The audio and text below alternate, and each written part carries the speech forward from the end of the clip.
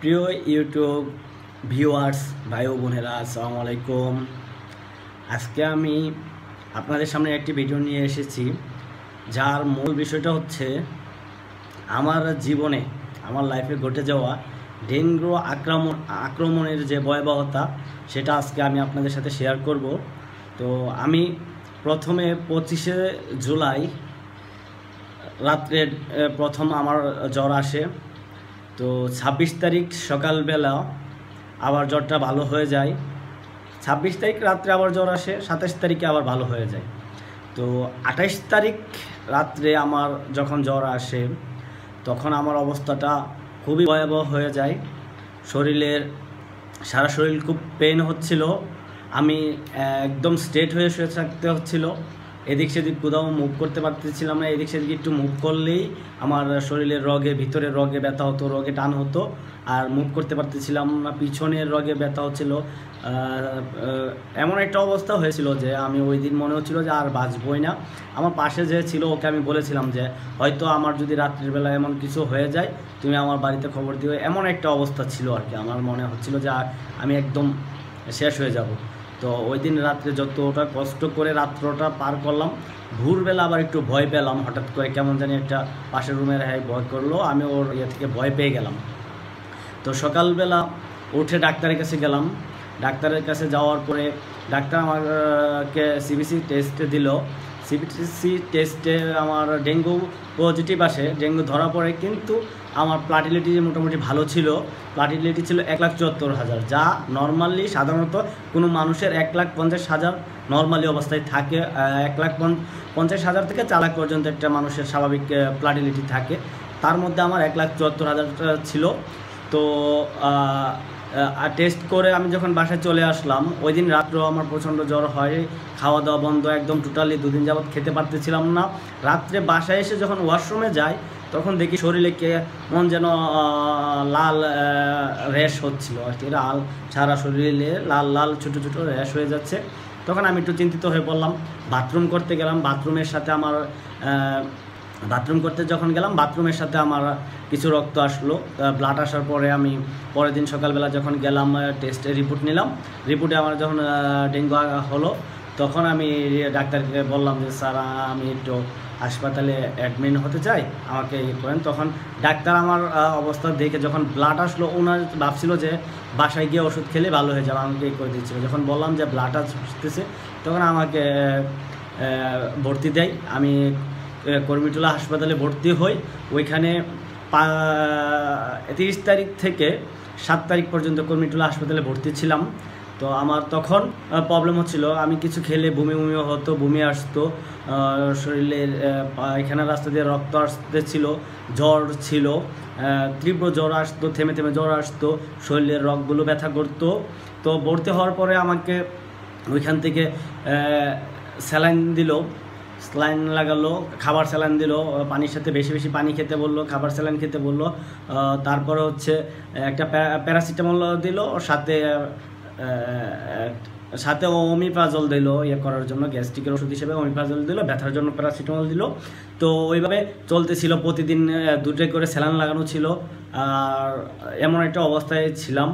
থাকার পর ওইখান থেকে কর্মীটোলা থেকে চিকিৎসা নিয়ে 7 দিন পর আমাকে যখন রিলিজ দিল, তখন তারা আমাকে বললো যে এর ভিতরে আর কোনো জ্বর, যেহেতু জ্বর আসে নাই, মুখে খেতে পারতেছি, তখন আমাকে হাসপাতাল থেকে রিলিজ দিল।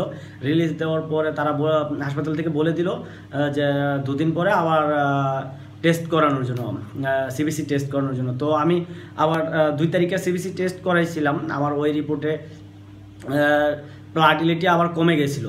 প্রথম টেস্টে 1,74,000 ছিল, দ্বিতীয়বার যখন টেস্ট করলাম তখন 1,60,000 ছিল। তো তারপরে আমি যখন 1 সপ্তাহ ছিলাম, থাকার পরে তারা যখন আমাকে রিলিজ দিয়ে দিল, বললো যে বাসায় যাও, বাসায় গিয়ে রেস্ট নাও এবং পর্যাপ্ত পরিমাণে পানি খাও, খাবার স্যালাইন খাও, ভিটামিন খাও, সাথে সিবিট খাও।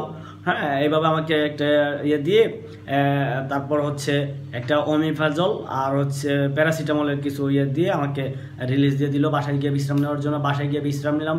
1 সপ্তাহ পর আমাকে 5 দিনের ওষুধ দেওয়া হয়েছিল। 5 দিন পর যখন ওষুধ শেষ হয়ে গেল, তখন আমার হাতের এই জায়গা থেকে এখানে পেন শুরু হয়, এই কনুই পর্যন্ত পুরা পেন, হাত নাড়াতে পারি না। এমনকি ঈদের দিন সকাল রাত 2টা থেকে পেনটা হয় সাধারণত রাত্রের বেলা, রাত্রে 1টার পর থেকে সকাল দুপুর পর্যন্ত, দুপুর 2টা পর্যন্ত, এরকম একটা অবস্থায় পেন হয়। আগেও 2 দিন হয়েছে। কিন্তু ঈদের দিন রাত্রে, ঈদের দিন রাত 2টা থেকে আমার প্রচুর পেন, হাত নাড়াতে পারতেছিলাম না, নড়তে পারতেছিলাম না, কিছু করতে পারতেছিলাম না।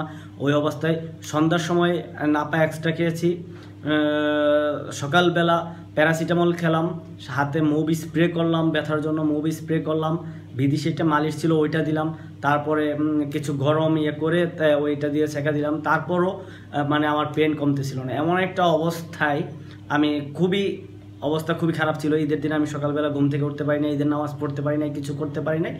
তারপর 2টার সময় অনলাইনে ফোন করে, বাংলা লিঙ্কের অনলাইন হেলথ কেয়ারে ফোন করে একটা পরামর্শ নিলাম। ওনারা বলল যে আমাকে 2টা ওষুধ দিল ওই 2টা খাওয়ার জন্য, কিন্তু ওই 2টা ওষুধ খাওয়ার পরে সাথে সাথেই 2টার সময় খেলাম, 4টার সময় আমার ব্যথা ভালো হয়ে গেল। আমি 4টায় উঠে ফ্রেশ হয়ে একটু বাইরে হাঁটাহাঁটি করতে পারলাম, এরকম একটা অবস্থা।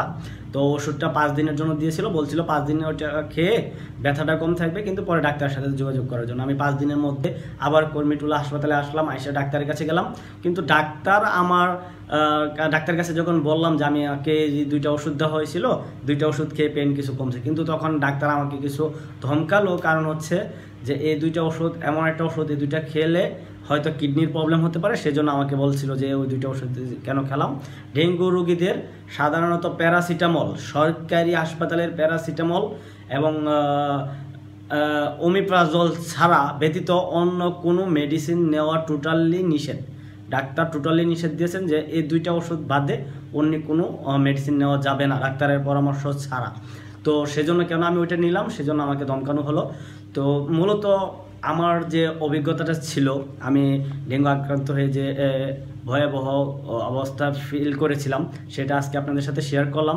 আমি যে অবস্থায় ছিলাম, আমি দোয়া করি, আল্লাহর কাছে প্রার্থনা করি যে আল্লাহ পাক কাউকে এমন একটা ভয়াবহ অবস্থায় যেন না ফেলে, আর যেন কাউকে ডেঙ্গু আক্রান্ত না হতে হয়।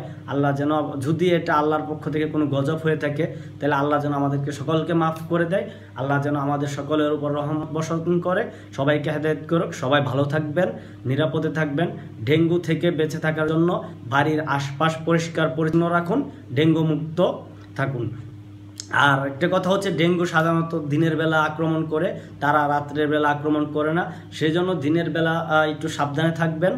আর হচ্ছে সার্বক্ষণিক চেষ্টা করবেন যে বাড়ির আশেপাশে কোথাও কোনো ফুলের টবে অথবা ফ্রিজের নিচে অথবা কোথাও কোনো পাত্রে যেন একদিনের বেশি কোনো পানি জমে না থাকে। 24 ঘন্টার বেশি জমে থাকা পানিতে ডেঙ্গু বংশ বিস্তার করতে পারে। সাধারণত ডেঙ্গু সুন্দর পরিচ্ছন্ন মনোরম পরিবেশে ডেঙ্গু বংশ বিস্তার করে, সেজন্য এই দিকগুলো আপনারা দৃষ্টি রাখবেন। সবাই ভালো থাকবেন। আল্লাহ হাফেজ। আজকের ভিডিওটি এখানেই শেষ করছি। আল্লাহ হাফেজ।